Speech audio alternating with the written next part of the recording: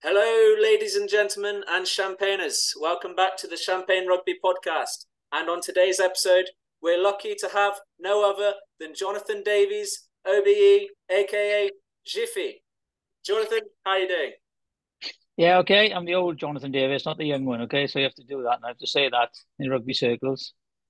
And you've just been off in France commentating over the last few weeks on the World Cup. How's it all been for you? Yeah, it's been really enjoyable. I think it's the weather's been amazing. To watch it, maybe not to play. But yeah, S4C coverage has been very good actually, and I've really enjoyed being with them. Very professional, and it's been a bit of a roller coaster ride as most World Cups are. But from where we were in the Six Nations, I think we've exceeded expectations and disappointed. Really, we're not in the semi final. Yeah, But France, I think France have been great. They've been great hosts. Stadiums have been brilliant. The cities have been great, and there's been a lot of traveling supporters there. So I think it's been a huge success for France, apart from losing last weekend, I suppose. that was a close match between Argentina and Wales. It was really came down to the last scruff of the minute. It was, they tried to play and put a play on, and Sanchez read it and scored. So it was always going to be close. I felt all quarterfinals were going to be close. But with Wales, I think they've done exceptionally well against Fiji. Maybe Australia disappointed everyone really, and I think it's maybe the worst Australian side I've ever seen. And so we dispatched them quite comfortably. But then I always expected Argentina to turn up on the day. They performed badly against England. England controlled them, and then they hadn't really sparked until they showed little glimpses against Japan. So I knew they would come. They would be well prepared with Michael Chekai. He's a Czech. He's a very good coach. He understands their kind of mentality. I think he's a bit emotional character himself, and he knows how to play. How he knows the Wales game very well. So I knew they would come, and we started well. We spread the ball well. We kicked intelligently. And I think in the second half, we kicked aimlessly a little bit, and we gave them possession, which they kind of lapped up, and they took momentum of the game and carried the ball through the phases, which they've learned to do in Super Rugby. So it was disappointing because I know people will come back and say that you're going to get the teams that kicked the most in the quarterfinals went through. Yeah, but you have to watch when they kick, how they kick, and and and then that's the key. They kick when they're under pressure. They don't kick aimlessly. They kick to compete. And they kick to pressurize. So I think Wales got that wrong. I felt. And do you think that's where the main area that went wrong for Wales on the weekend? I think so. I think for me they were in control. The set piece was good against Argentina. They suffered in line out a little bit, but they got over that. Got into a good position.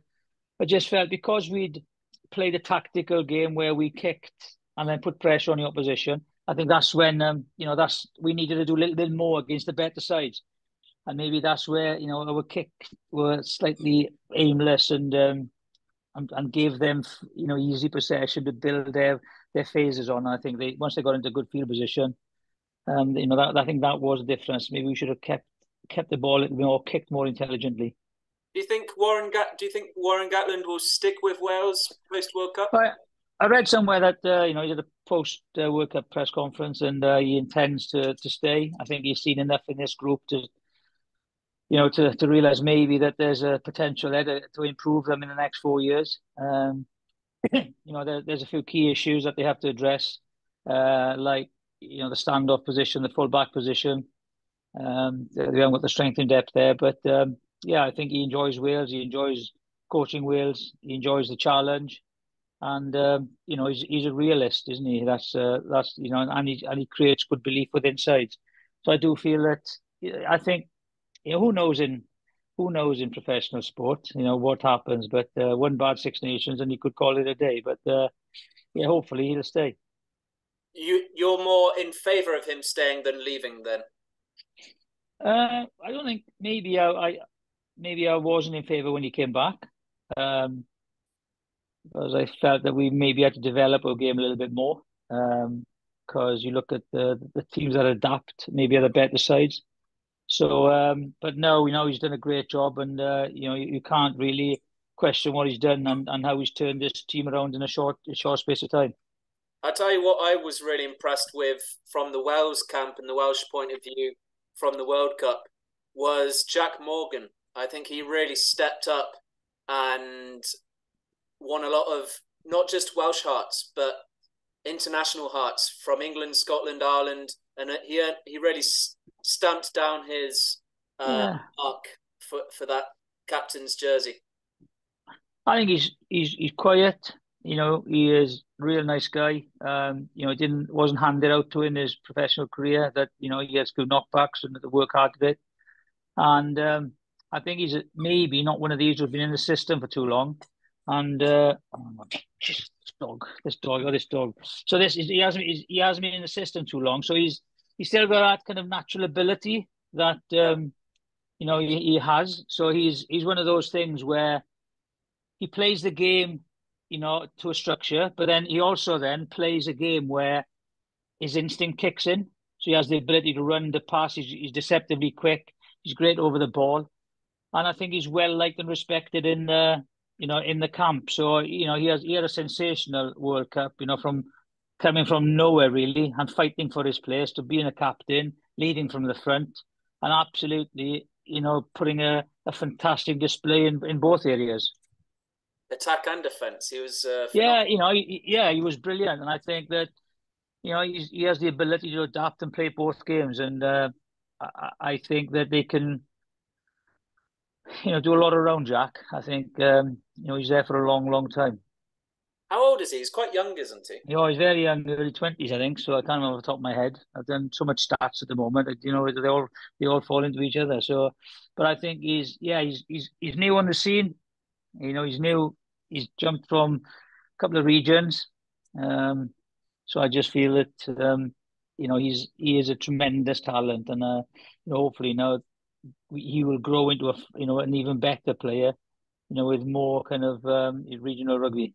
Do you think if maybe Faletau wasn't injured, it might have helped the final result because he's got that cooler head?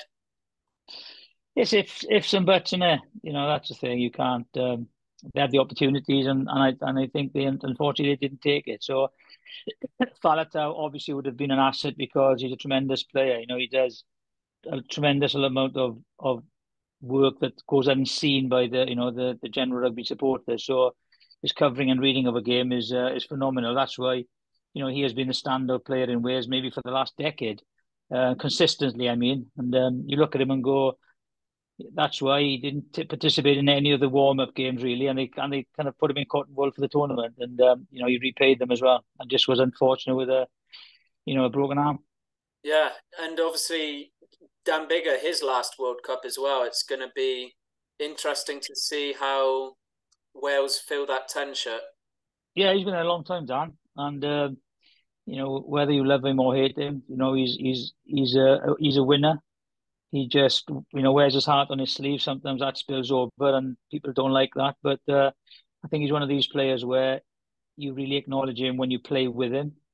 And he was sort of, I think his leadership and attitude, and his competitiveness, will be missed in the Welsh camp, and hopefully someone will take those reins up and take Dan's place. But he's been a tremendous servant for Welsh rugby. He's a great character, off the field. He's a nice guy off the field, and he's all the plaudits that he got were thoroughly deserved. Yeah, 100%. And it's going to be some tough boots to fill, that's for sure. Yeah, it is, but it's an opportunity.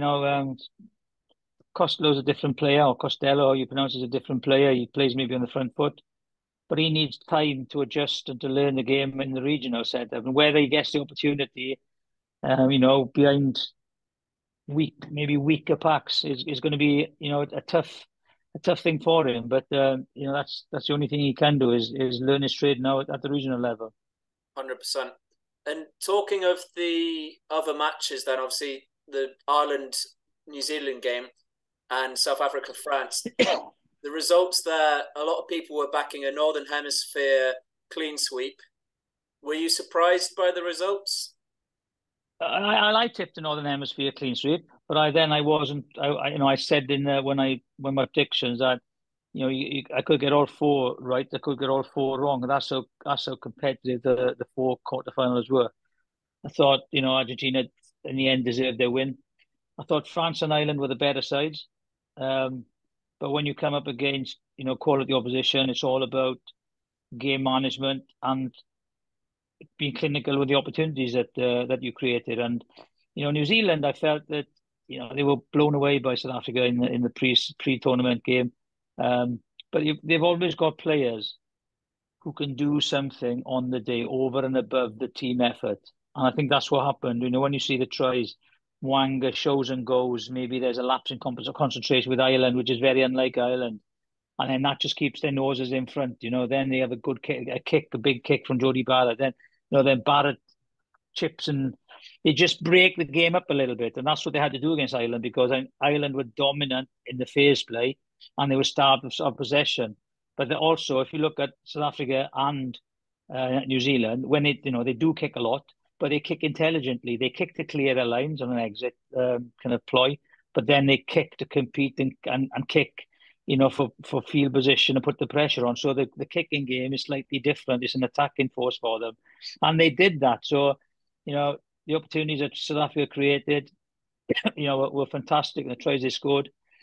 But those games could have gone either way. They could have gone either way. And it was just that, the pressure games, maybe they had more experience in them, the Southern Hemisphere side. But you can't take anything away from them, because to beat France in France and then beat Ireland, the best team in the world, you have to give them full credit. And yeah, I was bitterly disappointed. I've been a Northern Hemisphere supporter.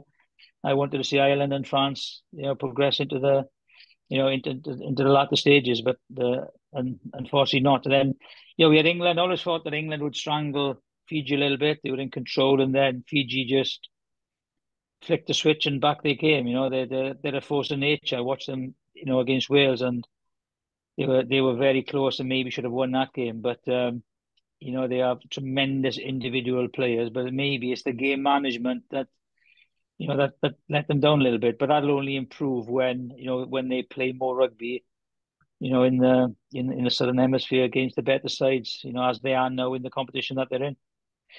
I really think we need to get Fiji into the rugby championship. That would be class to get them more. It would be. It is difficult because a lot of them play in the Northern Hemisphere, but I think they'll have an abundance of talent playing in the Southern Hemisphere. And then if that was the case, rather than go and play for Australia, New Zealand, they would then play, for the Fijian side in the Super Rugby, and then in the Championship. Yeah, they need encouragement. They've shown what they can do. They've shown. Samoa showed what they can do. Tonga and Fiji have. But then again, you look at Chile, Portugal, and Uruguay. They were all brilliant, and they all played maybe a more attractive rugby than England and Wales. Yeah, 100%. And the Portuguese actually got an upset over Fiji. Their first tournament ever in the Rugby World Cup, and they drew against Georgia, came within 21 points of Australia and Wales, and beat Fiji. That's tremendous. That was their world. That was their World Cup final. They would have maybe the draw was disappointing for them, but to get a result over Fiji, maybe Fiji took their eye off the ball a little bit because they knew what they had to do. And but in saying that, I enjoyed most of the sides in the World Cup. I think they were a breath of fresh air. I agree. I loved watching Uruguay as well. They turned up against France. They all played exceptionally well, and they were all confident in their ability. They all played an open, attractive game because they knew they couldn't get kind of involved in a slugging match. And I thought that they played intelligent, smart rugby, and the crowds got behind them. I guess the question is next then is what is sort of next for these developing nations? Because obviously we've got developed tournaments like the Six Nations, like the Rugby Championship, where the Tier 1 nations get regular game time. Yeah, Do you I think? think that's that. Yeah, I think maybe there's a plate competition in the World Cup, and you play and you look at those sides and play a second and or second tier competition, and then you have to assess the quality of that, and if they are capable of jumping up to tier one, then you can kind of look at it if that is the case. But or you just do a playoff game, one-off playoff game, and see what happens. I think they have to look at them and they have to give them some kind of morsel to see that there is an opportunity to get a step up to the big table, so to speak. And that's the same with Samoa, Tonga, and Fiji, and it's the same with Georgia, Portugal, Uruguay, and all those now. So the strides that they've made are unbelievable, and they can't just be blocked out because they'll just give up then. So they need a light at the end of the tunnel so that they can try and prosper and improve and get to that top table. Something to strive for, essentially. Would you Yeah, it is.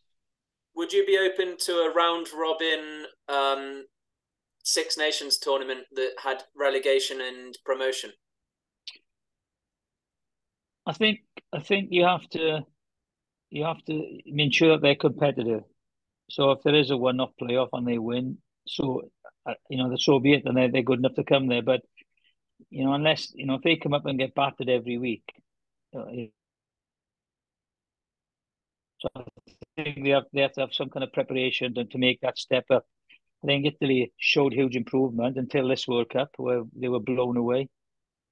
So you know, if Italy don't improve now in the next few years, well, maybe there'll be calls for it again. But I think there has to be an avenue where they have an opportunity. But I think we just can't throw them in and they get smashed every week.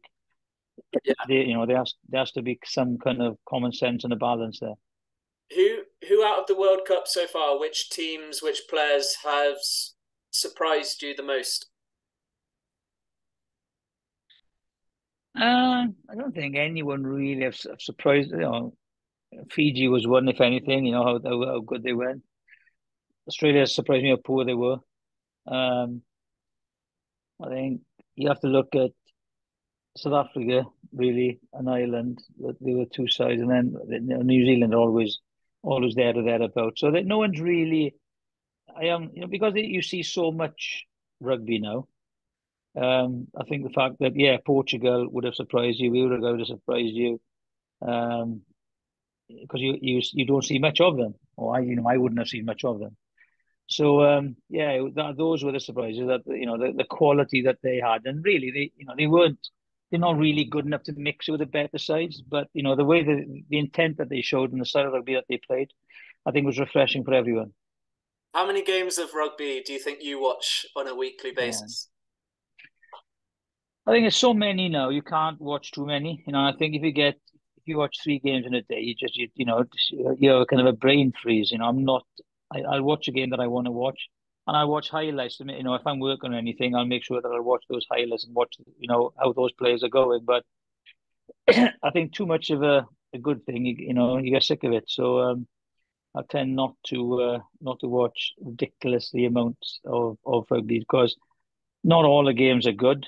They're monotonous, and I do think that every decision now is scrutinized, so much that there's a lack of common sense. So it just gets a little bit of a minefield with people's opinions on social media as well. So I respect a lot of them, but some of them is total garbage what they say, and unfortunately, I'm not sure if the important people listen to a lot on social media. Like, you mean up high up in World Rugby sort of thing, or the referee? I think there's a lot of it that's kind of there's a lot of pressure from the social media. You can't avoid this sometimes, but I think they got to you know be brave and stick with their decisions. There's a lot of common sense. A red card is still a red card, and there's a lot of accidents. And you look at example now. You have the Tompkins one on the weekend with the Argentinian cleaning him out. You have different opinions about that. One say that the way he explained it was brilliant. He was going down, he closed it. It's all about where the arm and the shoulder was. a lot of, if you haven't played at that level and realize how quickly the opposition changes, it's ridiculous, So was that a yellow card? Some say it would be, some say it wasn't. And then you got the Elsbeth head clash. He tries to lower, and then he gets a yellow card. So it's still such a minefield because it is a contact sport, and I think they need to bring a little bit more clarity to it. And secondly, they have to kind of really get behind the referee. I think the referee on the field, sometimes he gets his gut instinct to see that natural speed. When someone looks at it in the bunker for so many different angles and a slow-mo, they kind of try and steer away from what the referee wanted. So I don't know, as long as they get the right result, but I do think sometimes they have to see what's an accident, what's deliberate, what's intent, and mitigation circumstances. But I do think sometimes they've set the bar where any contact now is a red or yellow card. It's a contact sport, and that's unavoidable. And I will preach that, having played both codes and had taken headshots, I know the priority is the player's safety and health, but you have to have a little bit of common sense because it is a contact sport, and you're going to have accidents happen. How would you tackle the inconsistencies Uh, with high tackles and red cards? First thing I'd say is, when I say any head contact is red, that's not the case for me. I think you've got to look at each one individually and say, right, okay, let's make a common sense. What's happening here? Maybe get an ex-player onto the TMO just to sit next door to him, give an input. He doesn't have to take it, the TMO. But it is going to, you can't. It is going to be very, very difficult. And opinions, everyone's going to have different opinions on different situations. But it's very difficult to, not every head contact can be a cardable offence, and that's the thing they got to work out that. And was intent. There's not many people, because they know if they do anything, they're off. So there's the intent. I think the intent is gone now, because if there's intent, you're straight card and you're off. The mistiming of a tackle and technique, that's a really big one. Most of the tacklers now, the ones going in the head on the wrong side, they're not dropping their body. If you are dropping, then that's mitigating circumstances. It's so difficult, but I think you have to look at each case individually, and hopefully they make the right call. But then if you make, it won't be the right call for everyone. Yeah, for me, and I bet that the latter on, we go into competition, the more lenient the referees will be. Yeah, because that's pressure, yeah. and deciding the outcome of a semi-final or a final on a card. It's basically it's not right unless you're mad. You were going to say intent. Go on. I think intent is the biggest factor for me, because Yeah. if a player he makes a mistake, he shouldn't, and he doesn't mean to make that mistake, and it's not malicious. For example, if they just bump heads, it shouldn't be a red card. It ruins the game. There's no intent. There's, like you said, intent. When previously, when the game, you see clips on YouTube and everything, you can see there's intent there, and it's a red card. And sometimes someone misses with a punch. The intent is there because he hasn't connected. He doesn't get penalised. But for me, that's a red card. Yeah. So that's little things like that. So, but it's it's going to be a very difficult situation to handle, and just I hope that this common sense prevails.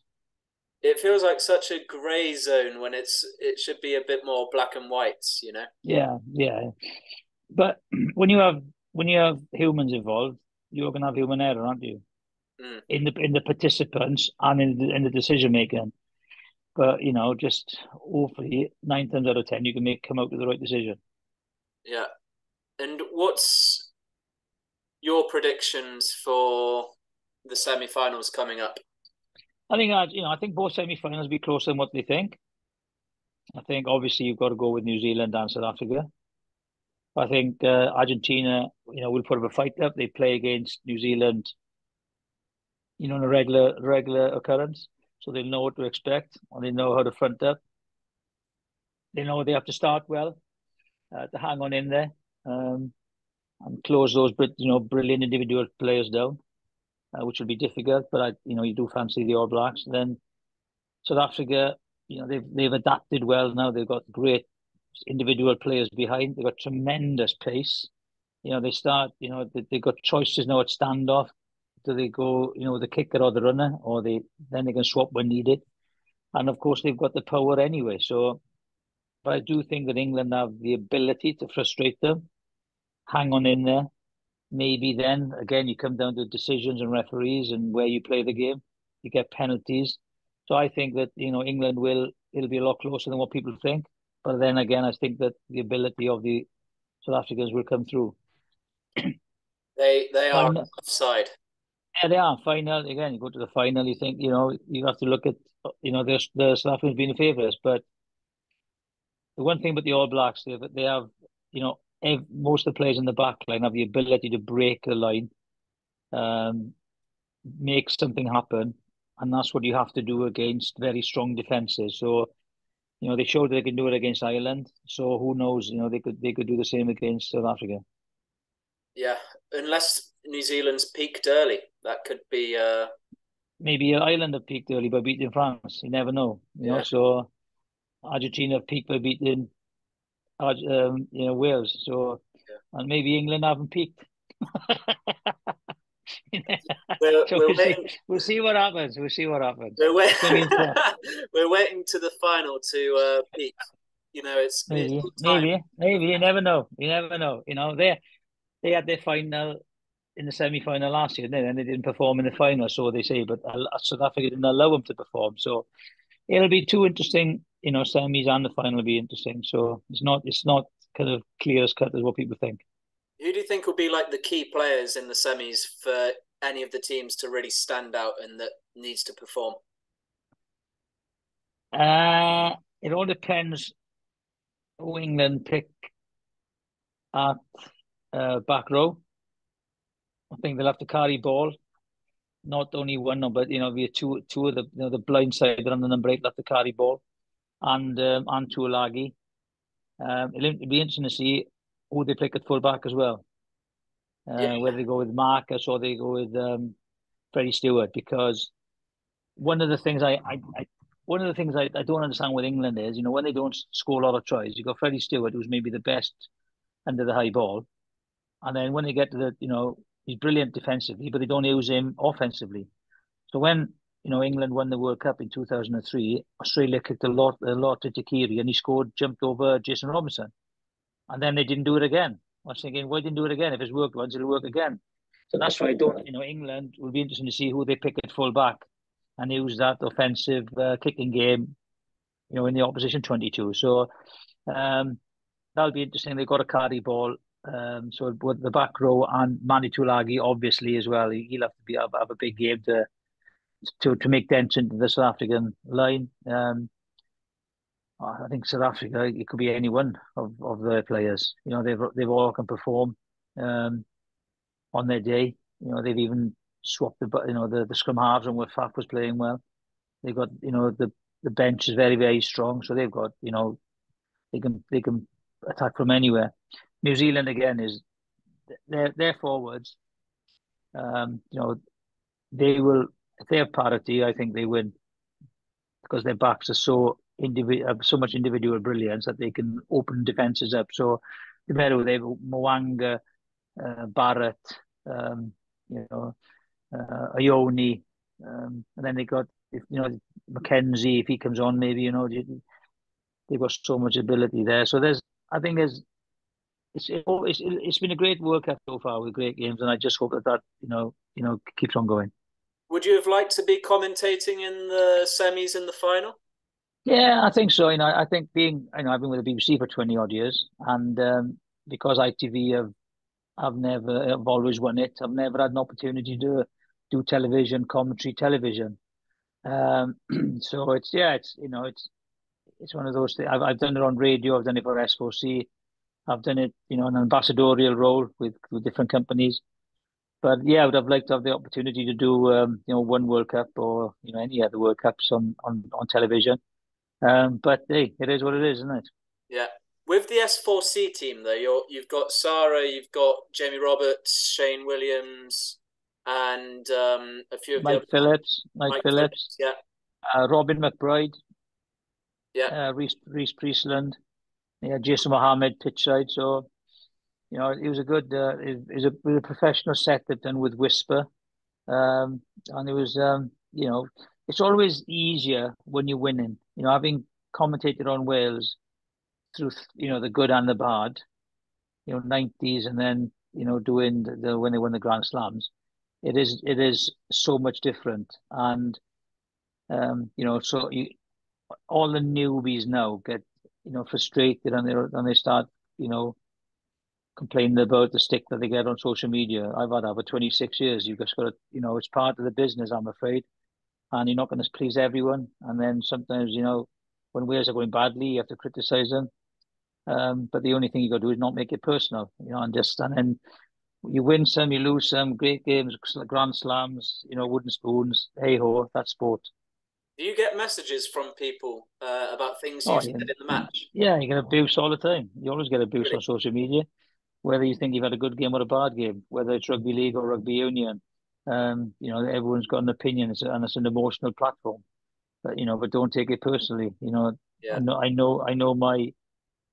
I think I think I know my rugby. Um, I've been doing it for a long, long time. I've done the rugby side of it, played it, and then both codes and broadcasting for 26 years. So, yeah, people just think you turn up like an empty and just say what you think. You don't do any research in there. So, just it's been a brilliant. I've thoroughly enjoyed my career, and it's still ongoing for a couple of years. Um, it's you play, then you finish, and you just do this, and you're very lucky to be involved in the game. What does a typical day or let's say we've got a typical Six Nations match? What does a typical preparation look like for you? Well, the preparation won't start in the day. You watch a lot of the games throughout the season. Just keep an eye in. You can't watch everything. See who's playing well, see who's playing badly, see what their strengths and weaknesses are. So then you watch the team selection. You look. I won't look at much of stats because I think that's the commentator's job. I look at what's he been doing, like turnovers. Is he line outs, defensively, win tackles, miss tackles, what's the success rate in kicking? So that comes under the resource. But for me on the day, then you just wait and see what's selections are, because things happen straight away. Morning of a match, somebody's got flu or something. I'll turn up, run through the sides, settle in. We'll have a kind of a meeting with the broadcasters. Then you just try and call a game and enjoy it. That's basically it, because the work's been done throughout the season. With the stats that you receive, do you research them online yourself beforehand, or is there like are they I think prepared by a team? you can do both. You can get weekly stats, because the information now is unbelievable. So you can have weekly stats, and locate them anywhere. And then on the day, you will have stats as well on players, that caps and this and that. So history in the Welsh jersey. So but sometimes you can get an overload. You can get so much. There's so much out there at the moment. Even as a player, even now, if I knew that I was playing against a player who was quicker than me, stronger than me, um, you know, on form, would I take him on the outside, or would I try and step him on the inside? Obviously, I would, because you have to have your own beliefs. But sometimes you can't have stats intimidate you. You've got to go out there and believe in your own ability. I think that's key, and then not let the white noise get into your performance. I think that's key. There's so much out there at the moment that you forget about basically playing. Yeah, see what's in front of you and just commentate on what's happening in front. If you had Yeah, one piece of advice for budding commentators looking to get into the sport, what would it be? There's a couple really. One is allow the pictures to do the talking. Mm-hmm. That's one thing on television. Don't over talk each other. You're trying to compete with you've got two commentators. Don't allow the pictures to to speak for themselves. You have to simplify it, just because the game is so complicated. Simplify it as much as you can. I think that's important. Um, and then you can't be personal with players. Players are always trying their best. They don't try and make mistakes. Sometimes they will have an absolute nightmare of a day, but you have to keep it basic and professional. You can't make it personal whatsoever against the individual. Okay, so we keep it simple, don't overcomplicate, don't overtalk, and see what's playing in front of you. Yeah, and I think it's a simple job. The commentators say what's happening. The co-commentators say why it's happening. So if you can explain to the general public who are watching, and they go, "Oh, I didn't see that," then you're doing your job properly. There's something's happened. So someone's gone into that gap on a drop off. Why is there a gap there? Something's happened in the back here. Someone's held someone back. Someone's been caught in a ruck or a maul.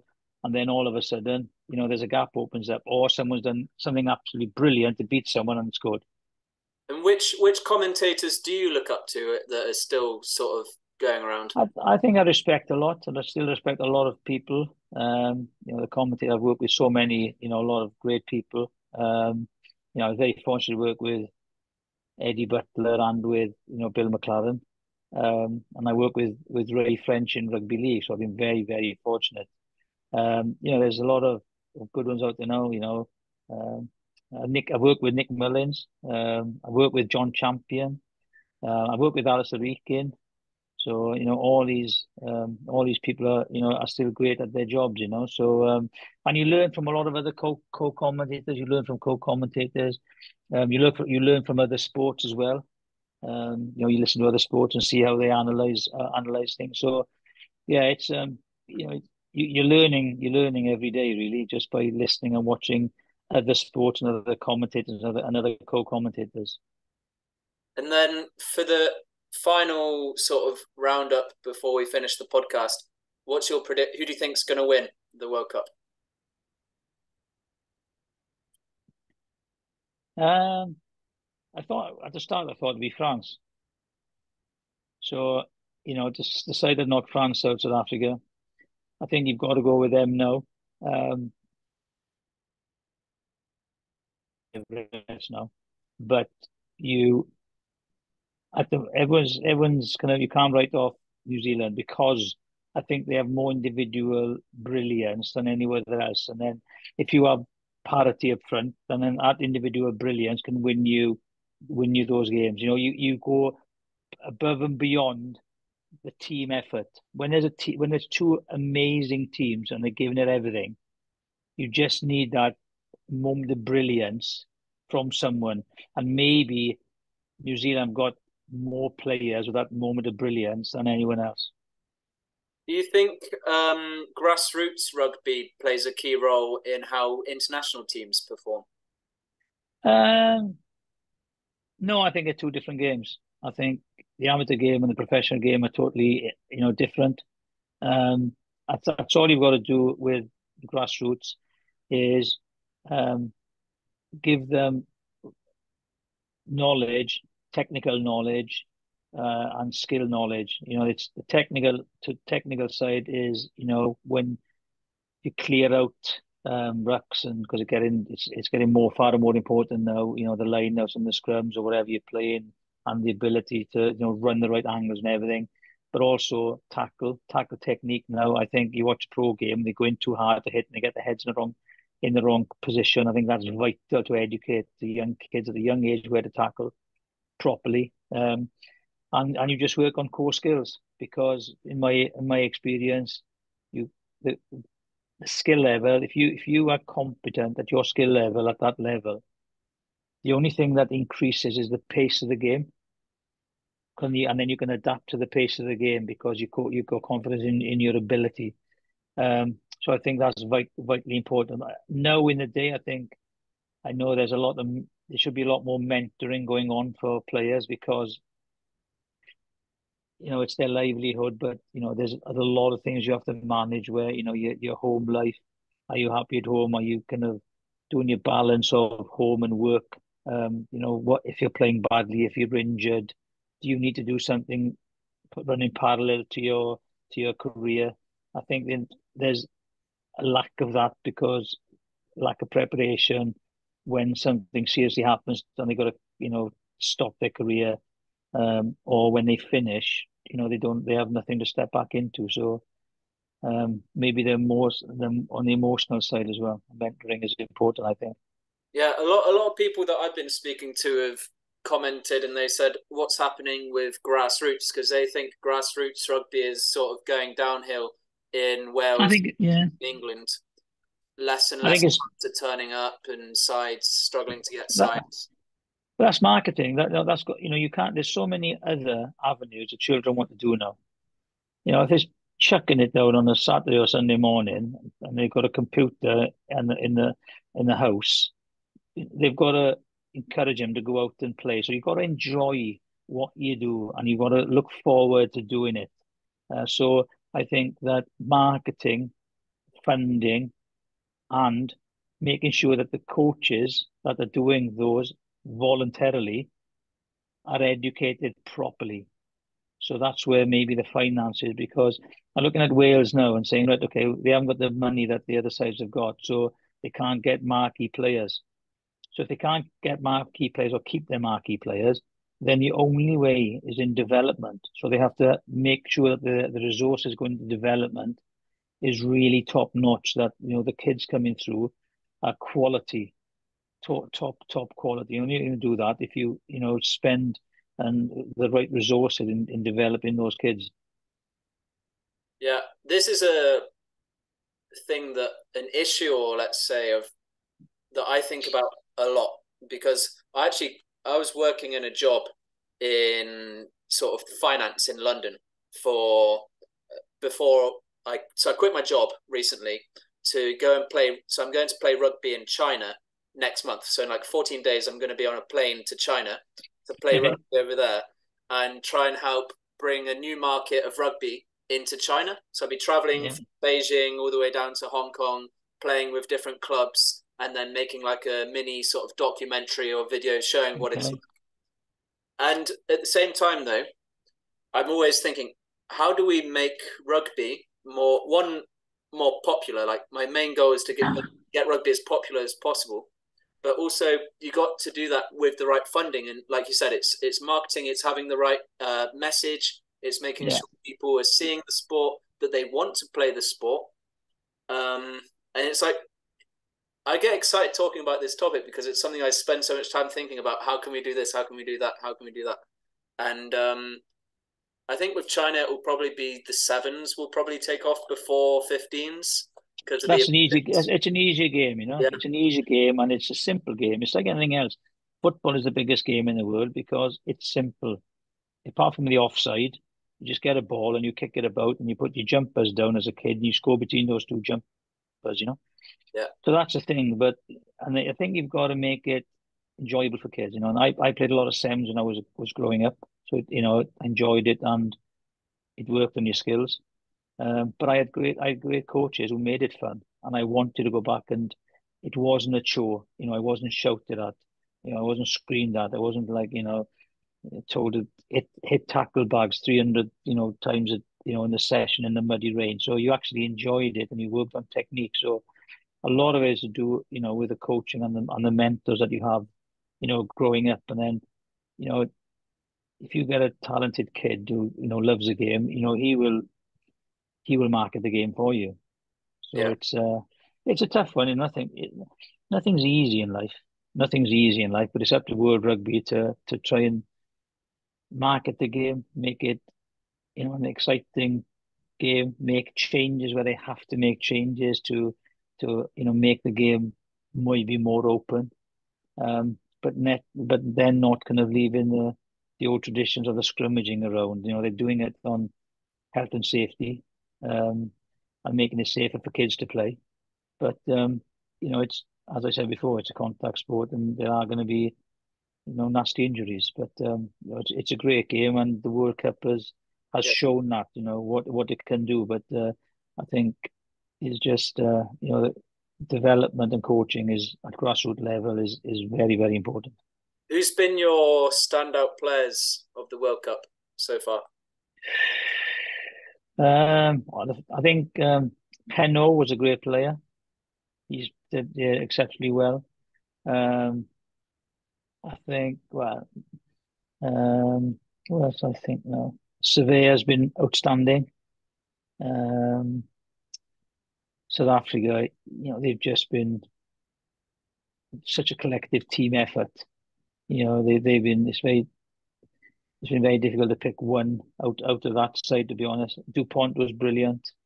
Um, Mwanga's been good as well, actually, in key games. So there's been such an array of games that it's just been enjoyable to watch, really. Yeah, I have to admit, South Africa are a brute force. Rassie Erasmus with all of his But little. not only that. No, you've seen them. There's an adapt or die, isn't it? And I think that the people all of a sudden could manage the ferocity and the physicality of South Africa, and then they bring different players in. The centres, any combination they have can play. They can put people into holes, Creel and Arm and all them. Then, the wingers, they got lightning wingers, small wingers, with everyone thought it wasn't right.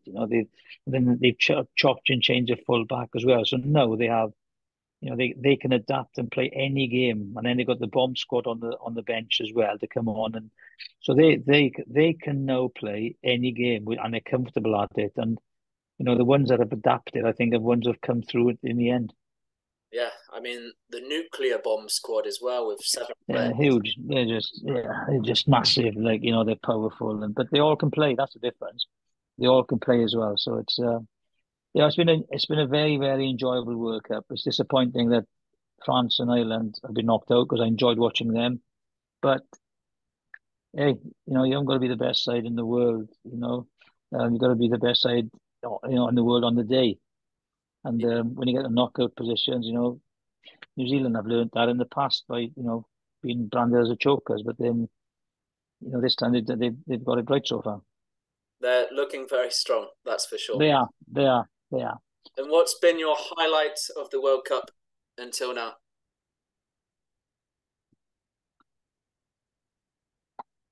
I think the highlight was, I think the crowds have been amazing.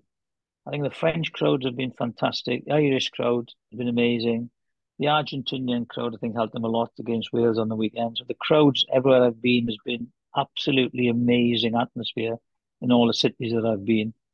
So I think that's been really, really refreshing and encouraging.